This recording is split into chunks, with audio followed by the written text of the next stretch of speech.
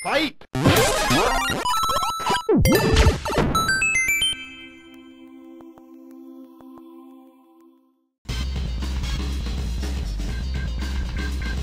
I hate to admit it, but when it comes to new consoles, the first set of games to show off the console's true power are often sports games.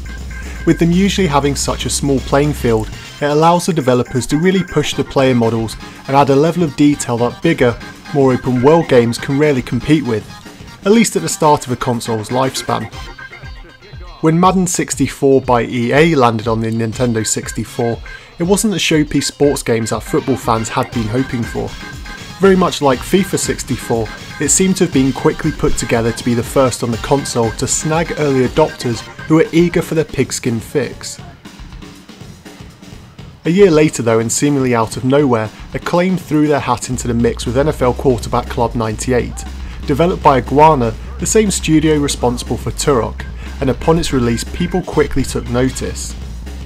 If you've been watching my channel for a while now, you'll know just how much I loved N64 magazine back in the day, but my first sight of NFL Quarterback Club actually came on television.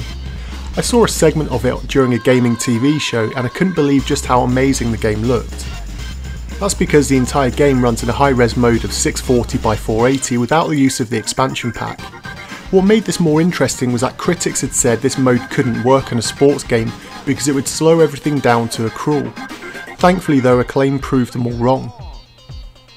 While the 3D models of the players are not quite as good as Madden, NFL Quarterback Club 98 pretty much nails every other graphical element.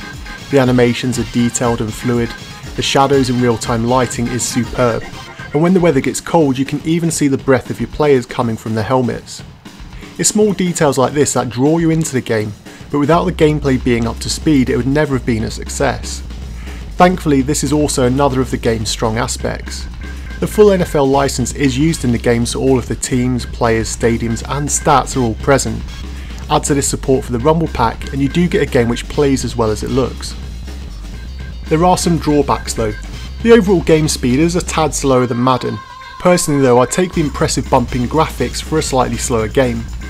And secondly, whilst the AI is good, it's not on the same level as Madden 64. In Madden, it almost felt as if each player had their own mindset and ideas. In Quarterback Club 98, it felt that the entire team were thinking as one, which can lead to some frustrating moments in the dying moments of matches. And finally, the sound is well done, but again Madden takes the crown this time around. With Madden, I just felt there was a little bit more depth to the audio, and the tackles and calls all sounded a little more polished. Here Marv Albert does the play-by-play and other voiceovers, but he never sounds comfortable in the game, and everything tends to come across a little dull and lacking any passion. Perhaps my favourite feature of Quarterback Club though is the ability to relive classic moments in history. Like the ISS series, you can pick a situation or scenario and you're given an overview of what's happening.